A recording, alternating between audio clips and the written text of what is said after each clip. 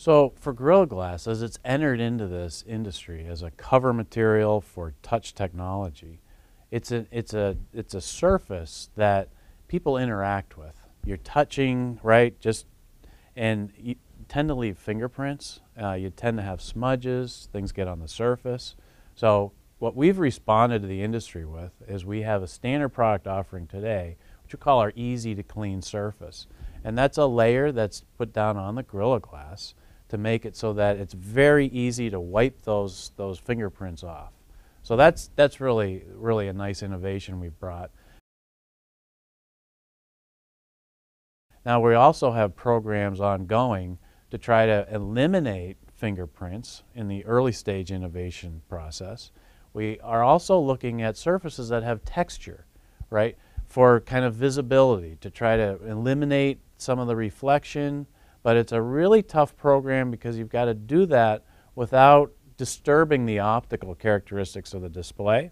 But we're making great progress, and we really look forward to that as the next surface technology we bring to the market.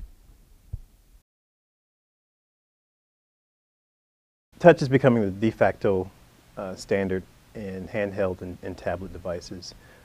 Customers are still require, of course, the durability, the scratch resistance, and the damage resistance, and this is the role that our Gorilla Glass has served.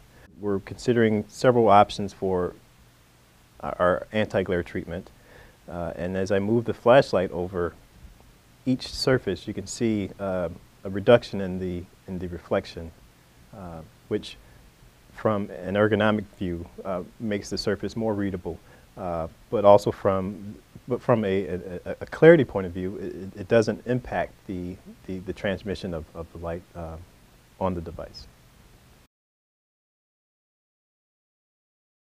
The advent of our anti-glare treatment replicates the pen-to-paper sensation that you can't get with standard high-gloss glass.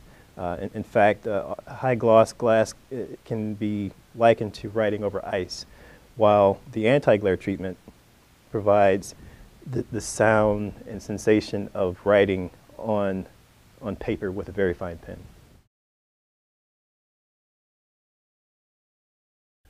We've been able to quickly, really rapidly, bring Gorilla Glass to the market just in the last 3 years. I mean, right now we're already on 350 models out in the marketplace, and it's just been terrific. And we really look forward to bringing more and more glass, thinner surface technology to the marketplace.